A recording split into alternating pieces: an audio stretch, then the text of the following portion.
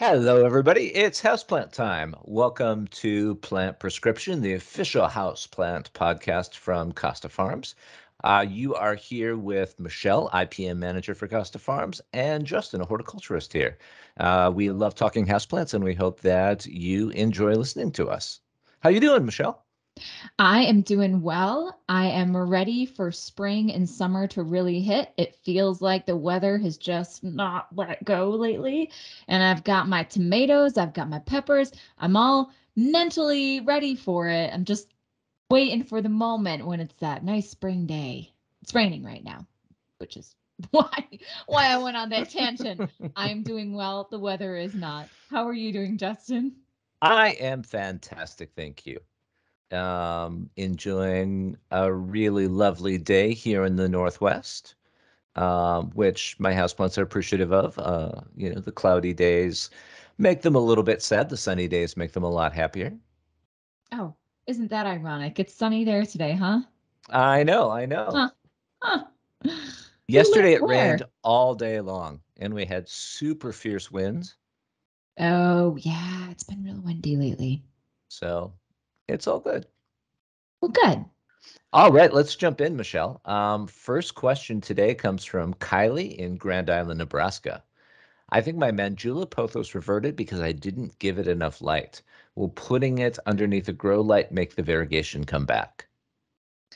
I feel like that's a question a lot of homeowners and or houseplant owners have asked a lot over the past couple of years, especially as variegated plants have gained popularity because I have seen, unfortunately, my share of variegated plants become monochrome, so to say. I'm sorry um, to hear that. it's all right. I really haven't learned much. I was going to say I've learned my lesson, but I haven't really learned much because I am hopeful Justin will have a better answer. I don't have a really optimistic answer for this one. What I found is sometimes light can have an impact on the amount of variegation, but at the same time, I've noticed some plants, if I give them too much light, they also won't variegate.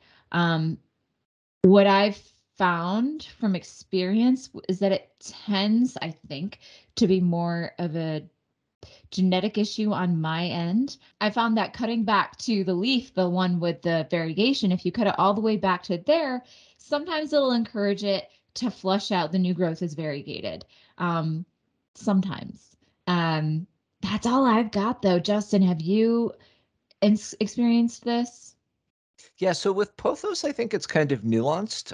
Some of the varieties, like especially I've seen with Global Green, and Golden and Yesenia, the variegation on old leaves can fade if it's not in enough light.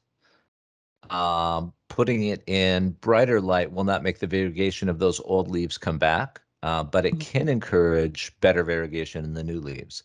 But like Michelle was talking about, you also have the genetic issue where the plant has actually undergone a mutation and lost the variegation. In that case, there's absolutely nothing you can do because it's just the genetics. You can chop it back. If True, it is but genetics, you can try to chop it back and kind of restart it. Um, but yeah, I didn't think about what you said. You're right. A lot of the times the variegation will come out nice and white, and then as the leaf hardens off, it turns a darker green. Yep. Oh, and sometimes they'll pop out, some plants will pop out non-variegated leaves, and then it'll jump right back into it. It's very weird. It's the bane of my existence for some plants. If somebody ever figures out exactly what it is, or if there's like ever a little ray gun that we can like put on the plants and mutate them back, let me know. I'm in the well, market. I think that's one of the fun things about a lot of variegation is Mm, that it's unstable. And so on the happy side, you get that novelty of every leaf is a little bit different and what's it yeah. going to do next. And then on the less happy side, there's that chance that because it's not 100% stable, it won't come back. There's always a risk. I would say, as a rule of thumb, that most pothos are pretty stable for the most part. From what I've seen, um, whereas other plants may not be as stable. It really comes down to the variety. and who you got it from and blah, blah, blah, blah, blah. But starting with light is a really good idea. And then if it just continues down that path and you think it's mutated again, maybe chopping it back. I doubt that's it though. Most pothos that I've had experience with don't typically revert. It's a little rare for them to do that. It depends on the variety. Yeah. Okay. A lot of our pothos varieties actually came from mutations. Really? Yeah, yeah. Um, and you know, you kind of said a magic word there. That might be good to get into too. Oh, The R word. revert? Yeah. I've seen a lot of people talk about reversion being a light issue. Mm, But really reversion is genetic. yes. you know and if its variegation is fading because of light, it's not really a reversion issue. Hmm. Yep. Yeah. So, And I don't know, maybe because I'm a science nerd. oh no, I just realized we're talking about genetics again. I promised my professor in college I would never talk about genetics. If he hears this, he's gonna get back my credentials and he's gonna be like, Ugh, fail on the course because I promised him I would never talk about genetics. We need to change topics. Let's go. All right, number two, this is much more up your alley, I suspect, Okay. Michelle. All right. Madison in Camden, South Carolina says, Mhm. I think there are whiteflies on my new house plant. What do I do? Whitefly. Um, well, whitefly are pretty easy because they fly and they're white. It's a really easy diagnosis for the most part with whiteflies. They're super tiny. Sometimes, a little fun fact, if we're checking for whitefly in crops, when we're, scouting crops, sometimes all it takes is like kind of kicking a pot, like lightly kicking. We don't abuse our plants, but like lightly tapping the pot with your foot. And if you see anything white kind of fly out of it, odds are you need to take a closer look. There may be whitefly on there. So it's kind of fun, easy way to scout for a whitefly is just kick a plant. Um, okay, so she thinks she has whitefly. Um, I honestly, and I would love to recommend biologicals for this, but biologicals for whitefly inside just doesn't, it's just not going to be the best use, I don't think. So for something like whitefly, the adults are going to be kind of hard to get because when you disturb that plant, they're going to fly away. But the good news is the adults will eventually die. The bad news is you're going to want to keep their offspring at bay. If you can get an adult with spraying it, that's fantastic. I would recommend spraying. There's a lot of over the counter or, sprays that you can find at your local store for whitefly. Just make sure it's labeled for whitefly. Um, they also have piercing sucking mouth parts and can produce honeydew. So it is kind of more of a specific thing. It's not like, caterpillars eating a leaf. Um, so I would just try to find something for whitefly. And again, with most pests, try to hit the undersides of those leaves if you can and follow the label, be safe, spraying inside. Most like, things like oil. I'm not going to commit to much more than that. I could get myself in trouble. But things like oil, they're generally pretty safe indoors. But always, always, always, always check the label to make sure it is safe to use in a closed space. Or take your plant outside if the weather allows it, and give it a treatment out there where you're in the open air and less likely to come in contact with fumes or overspray. Yeah. Yeah, I would recommend that. Keep in mind that anytime you disturb the plant or touch it when you're spraying, odds are those adults are going to just fly away out of there.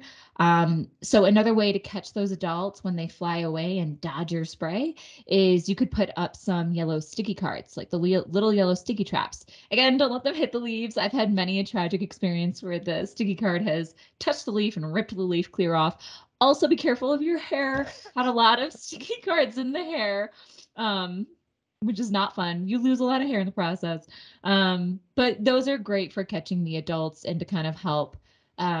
help them from escaping your spray of wrath when you go to spray your plants. All right, so Michelle, yellow sticky cards inside. Do you consider them more of a control tool or more of a diagnostic tool? Ooh, I've never really thought about it like that. Indoors, they definitely have more potential for control, but I wouldn't say that the control is absolute. Does that make sense? A lot of Yep. them, some of the pests are always going to escape, but in an enclosed small setting, odds are you're going to catch more because odds are you're going to have more per square foot. Got it. I would never use them as control. I would use them to help you control. And then what are your feelings on houseplant systemic insecticides, the kind that are absorbed by the plant, taken up, and then make the plant poisonous to pests for whitefly, since the adults are mobile and not easy for contact sprays? I love that idea. That would work, and it would also work for the pupa. So when you're looking for whitefly, the adults are fairly easy. They fly and they're white. The pupa are a little harder to see. Those are on the undersides of the leaves, and they look like little, depending on the species, depending on the age, tan to orange to clear scabs on the bottom of leaves. And those are also feeding from your plants. It's actually pretty funny because they'll just kind of, there's a crawler stage when they first hatch out of the eggs, and then they'll kind of just plop down, and that's where they sit and eat until they mature into an adult. What a life. Am I right? To just hatch or be born and then go waddle off to some spot that you call your own and just sit there and just eat, not move. But okay, so I digress. Yes, both the ones that are stuck on the underside of the leaves and the adults are both feeding from your leaves, and so systemic would work really well. Also, I do get nervous recommending too many systemics, because there are only so many out there. And I am concerned that over time they're going to lose efficacy, but it is worth a shot to try it. Absolutely. Excellent. All right, we hope that helps you, Madison. Yeah. Moving on to the next question. This comes from Joy in Olympia, Washington. I think I might have accidentally overwatered my snake plant. What do I do? I'm guilty of doing that. This is the thing I do because I'm like, oh, snake plant doesn't need water. So I don't water it for, I don't even know, an undetermined amount of time. I never know how long it is. I just forget. And then I water it and I water a little bit too heavy. And then it sits in the water for too long and dies. Hindsight 2020, had I realized that I had overwatered it, I would take kind of like, I would well, I'm struggling because I would try to save it in any way possible, even if it wasn't that plant. If I could make babies from that plant, I would try to save it in any way possible. Does that make sense? Do you see where I'm going with this, It Justin? absolutely makes sense. Yep. Okay. So I have unfortunately been in that situation. It is difficult for Sansevieриa's personal experience. It was difficult for me to save it. I tried to dry it down. And I tried on one of them, I've killed a couple. On one of them, I even tried to remove the plant and kind of clean off. Um, the rotted tissue, and then let it sit outside overnight, let it sit on the countertop and callus over. Because if you clean all that stuff off, you're just creating open wounds, and sticking it back in soil certainly is not going to help with those open wounds. So I kind of cut it all off, let it dry overnight, and stick it back in. But then essentially you're rerooting a plant, that's already stressed. So hindsight 2020, I wish I had taken bits and pieces of it and tried to make babies with it.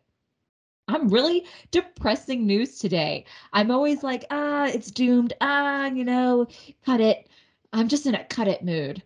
Justin, please tell me you have more optimistic advice. It's the rain. I will try. So Joy, it depends on, it depends on how far along it is. That's kind of the long and the short of it. If you think it may be overwatered, but it's not showing any symptomology of that, you're probably in great shape. Um, if the potting mix is wetter than you think it should be, and doesn't seem to be drying out fast, one of the things I've done is taken the root ball out of the pot, leave it sit on a towel on the counter, so that way it's exposed to more air and it dries out faster. Mhm. Um, so that can be a great way if there's no rot setting in. Like Michelle said, though, once rot sets in, it's kind of tough. Taking cuttings may be your very best bet. That's the way I would go about it. Dryland plants are really great in dry conditions. They're really not so great in wet conditions, unfortunately. No plant is perfect. Yeah. And it's those drought tolerant plants where when they do get a root rot, it is really difficult to recover those. Because I've had root rot in other plants as well, and they seem to be a little bit more hardy bleh, in their recovery. Um, Hindsight 2020, you know, uh, but I think it's a good point that Justin brings up to make sure that your plant does actually have root rot. Not that you think you just overwatered because you actually, like me, actually remembered to water it for once.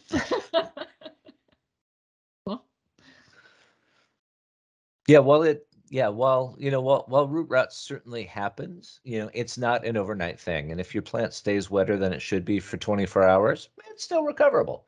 48 hours, probably. Go beyond that, and that's in depending on conditions, of course. I'm being guilty here of overgeneralizing, which I always try not to do, but I'm going to add one more thing to that. As as a trend, when you dry a plant out, like really dry it out to where the soil is stiff and it's like light in color and light in weight, that can damage the roots. So when you dry a plant out like that, it can damage the roots. And then when you water it and saturate it, those damaged roots with little lesions on them could be ultra susceptible to root rot. And so it's good to cycle as a rule of thumb. Not all plants, I would say majority of plants, with some exceptions, it's good to cycle them between being dry-ish and I would never say wet, but definitely moist. All the people who out there who love that word are just cringing right now. Moist-ish, um, because cycling them too hard, you could set yourself or your plant up for some root rot issues later down the line, which is so typical of Sansevieria. We want to keep it dry. And so I wonder sometimes if that's why it can get such really horrific root rot. Sometimes Sansevieria is not the crop that I specialize in, so this is not something that I'm an expert in, but it does kind of lead me to wonder. it makes a lot of sense, Michelle. Okay, I'm going to ponder this more. Okay. All right, moving on to a misconception. If you buy a Monstera or other climbing aroid like that, you should prune off all of the aerial roots because they're not in soil, so they're not doing it any good anyway. Well, I mean, you should come see my wall. They're doing a lot for that plant. It's not they're not doing anything. Given the opportunity to latch onto a surface, they're definitely doing something. They're supporting that plant. If it's grabbing onto something. If it's not, I don't know if it's really doing a whole lot, but I would for personal experience, I would recommend if you're not trying to train your plant up a something surface, I would chop them off just because personally I find them messy. And also, they always tend to find the wall that I just painted, and they inevitably will rip the paint off the wall when you take those roots off because they are really good little suction cups. They're like little octopus legs. They just like stuck to the wall, and then you rip your paint off, and you're like, ah.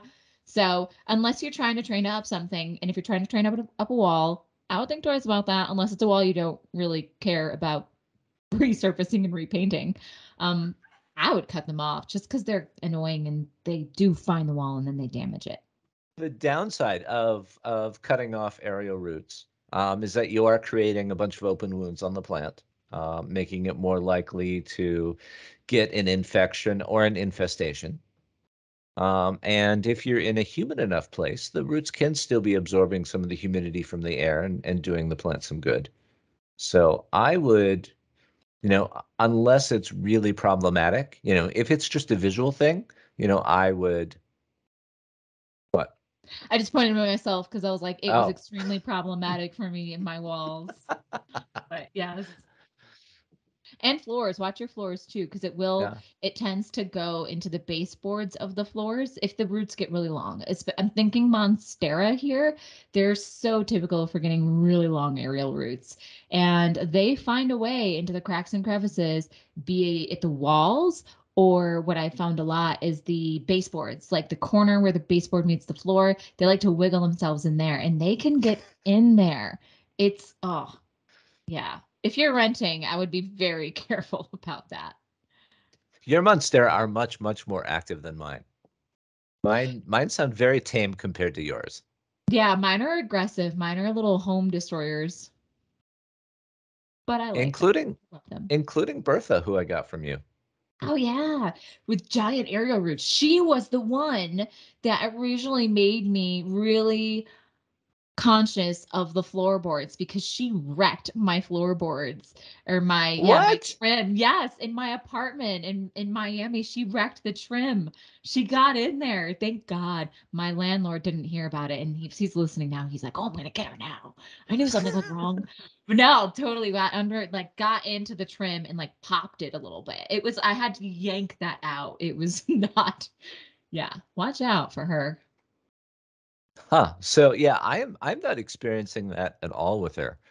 Mm. She's living in my greenhouse. And thanks to the great mouse infestation over the winter, she has no aerial roots.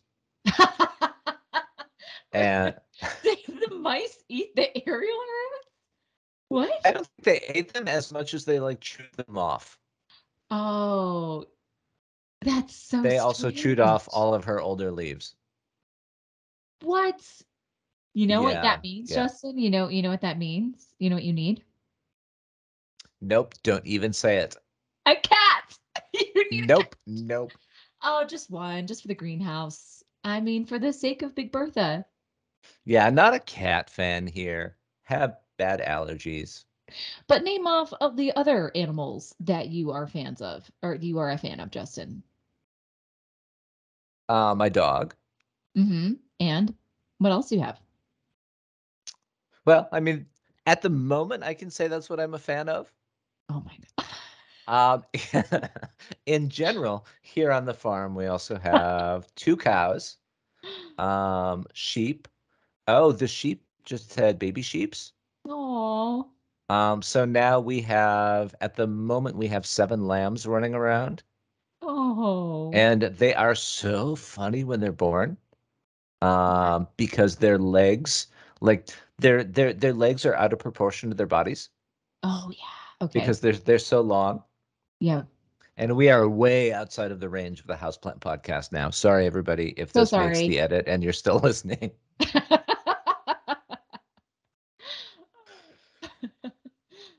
But everybody likes to hear about baby lambs, okay? But for the audience who's stuck with us this long into the podcast, just know that the fact that Justin is against getting a cat is a little funny because he has so many other animals, and a cat is just one more to add to the list. You probably won't even see it because it's a cat, you know.